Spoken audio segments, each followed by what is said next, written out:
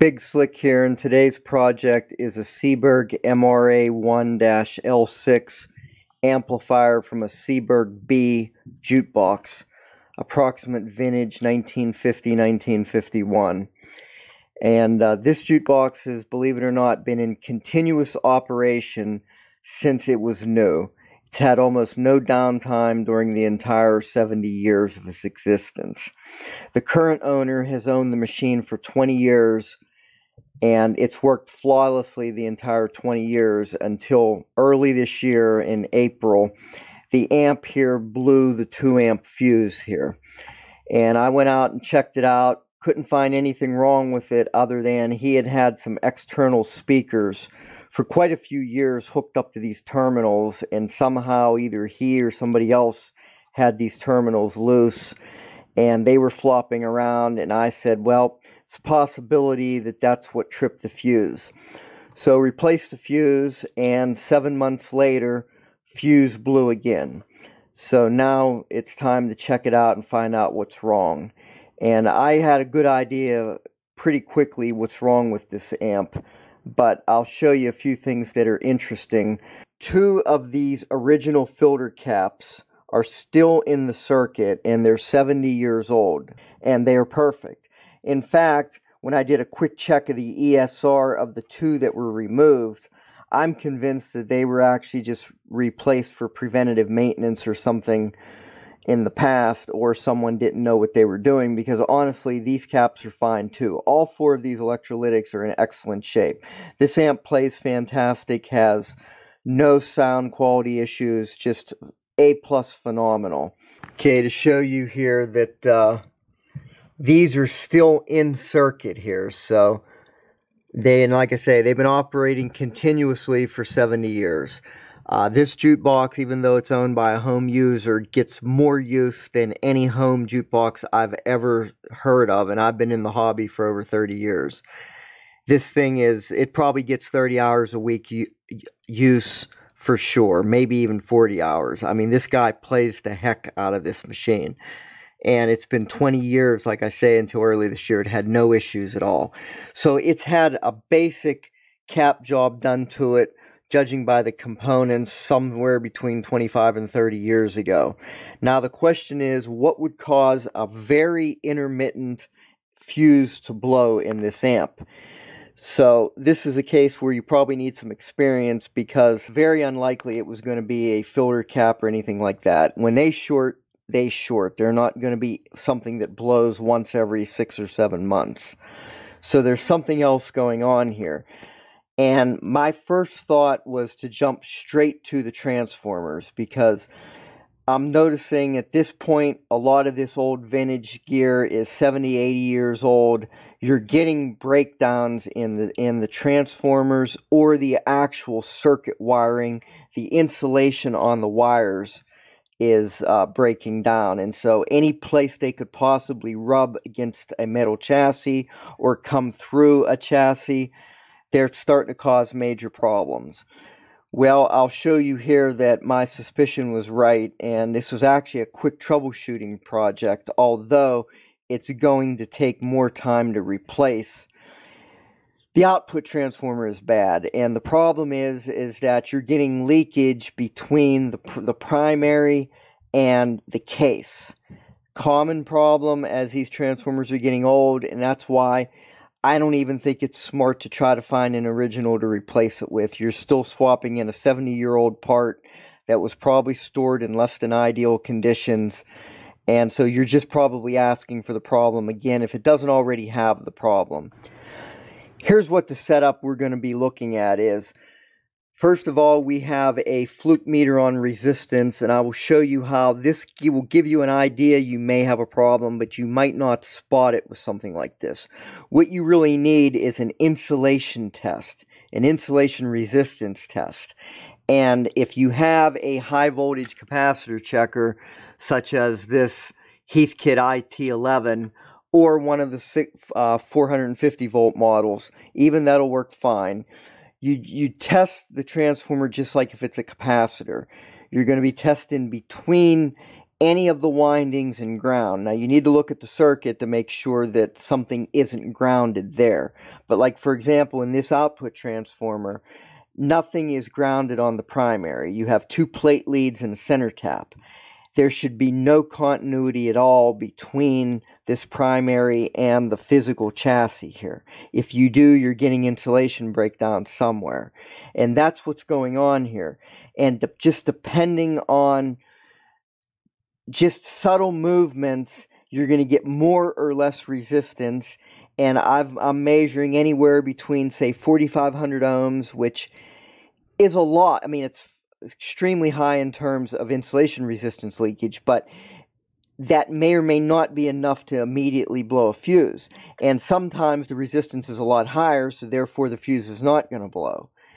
And so that's what's going on here. Now I'm going to open this transformer up just in case I get lucky and find a problem near the edge of the casing here, but most likely 99% chance that's just going to be wasted time opening it up, and this is going to have to be replaced with a modern substitute that'll work, although not be original. So I'll show you how this shows on the ohm meter, and how sometimes it looks like there's no problem, or that you position the wires, and if you could like keep it there, you'd be all right. But it's misleading. You really need to shock it with high DC voltage in order to have this problem prop up. So what we're going to do is take the ohm meter now, put it there, and we'll take one of these windings here and see what we got here. Right now we're testing anywhere from 12 to 15K just floating around. Well, this is a major problem here. But let me see if I clip this on here. I'll try to wiggle the wires around and we'll see if we can get that to go out. Okay, we're clipping on to the center tap here now of the primary of the output transformer. And as you see, we're getting some leakage here. That's quite a lot of leakage. Now, as I wiggle these wires here, you'll see that we're getting to a point right there that looks like that's good. You're getting no reading at all, and I think this fluke goes up to 40 meg or 50 meg, which actually isn't the greatest, but you know, that's decent. And so, okay, now I let go, and you have no reading here on the meter. So you would think this is fine, and if you could just carefully position these wires here, this would work. Well, I'll show you how this isn't the case. So we'll take this off of here, and we're going to put high voltage to it. In fact, in this case, the leakage is so severe, you don't even have to put high voltage to it. Even anywhere around, we'll start out at, say, 50 volts, and it'll probably show that. And I'm not even on the sensitive setting here. I'm on the intermediate sensitivity here for leakage. Okay, so we have our test set up here. Let's see what we got here now. Okay, it's okay there. Now I clicked it up to 100 and we're already showing leakage there. It's already shocked it to the point where you got that. And even if I flick it up to the electrolytic setting, as you see, we're testing full hardcore leakage. So this is the true test on something like this. You should be able to fire this up all the way down here on the paper mica setting, all the way up to 600 volts, and you should get nothing. It should be completely open. So now what we have to do is, now that we've troubleshooted this, we're going to take this transformer off, which is quite a big project because this has all kind of extra taps for various different features that you could have connected with old style external speakers and things of that nature. So this all has to get disconnected. We'll pull it out. We'll take the cover off of the transformer and see if we hit luck. Probably not, and there will end up being a second follow-up video to this with replacing it with a modern transformer that will work. This amp, in case anyone's not familiar with it, uses a parallel push-pull 6v6 output stage. This was only used for, I believe, one model of this Seeburg amp for Seeburg models A and models B, M100A and M100B.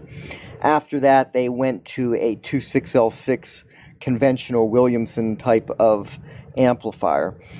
And but you know, this works fine, and like I say, this thing was fantastic, played beautiful. But you know, we're at the point where it needs servicing. You don't even have to disconnect like on this amp from these plate leads, but just in case there was a far out chance that there was a breakdown in one of the sockets, I just isolated all 3 wires of the primary here, and you could feed this in anywhere. You don't have to feed it in at the center tap. You can feed it in at one of the plate leads too, because it's all one winding. It doesn't matter. You're going to get the breakdown there. Now, if I put this on back on the ohm meter, even though we haven't touched anything, you will most likely see here that the resistance on the meter has come back. And there it is. Now it's all the way down to 1.7K ohms. So just shocking it with the DC is causing this to just totally jump around. So it's almost guaranteed not going to be fixable in terms of the actual transformer. But let's pull it off now, open it up, and just see if we hit luck today.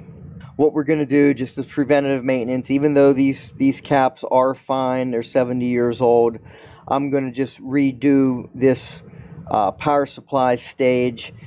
I will check some of the plate load resistors here to make sure they're still within spec. And this, like I say, this is fine because I've heard this amp. I know how good this sounds. I've personally checked the bias and everything on the output tubes.